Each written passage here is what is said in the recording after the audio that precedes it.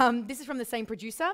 This is Masun Manu's Zelùiu, I don't even know what it is. I don't even know. But it's Isola de Nuraghi.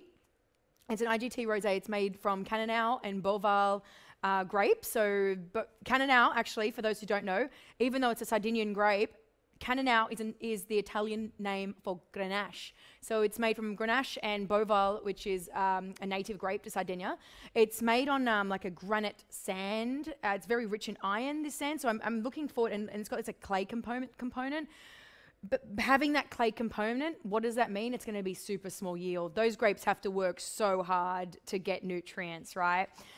So to put in perspective, only 50 tons to the hectare. And that, you know, so think about it, like 10 tons of grapes will make probably 600 dozen wines.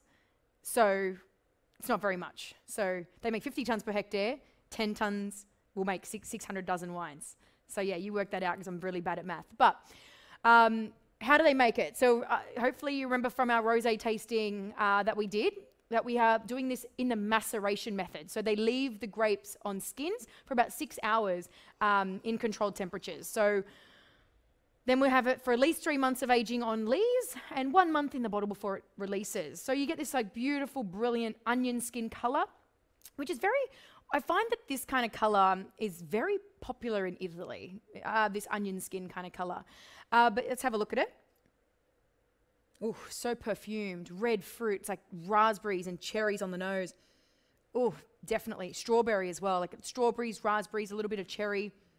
But very floral, like white flowers. Even roses. There's a little bit of rose petal in there as well. Let's have a look. Let's give it a whirl.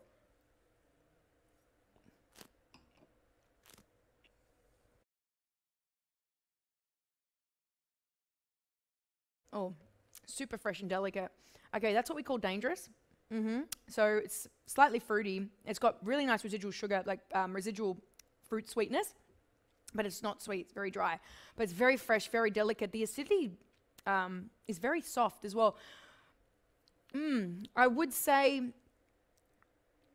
delicious. It's very different. If you're very used to the Provence style of rosé, this has got a lot more body to it. Softer acidity to the Provence style. So great for aperitifs. I would have it with sushi, with some shellfish, with some raw fish. That, you know, that's kind of what I would be having with this, because there is that little bit of residual sweetness to it. So I think it'll really cut through anything that you have that's quite fatty. But yeah, so that's our little rosé.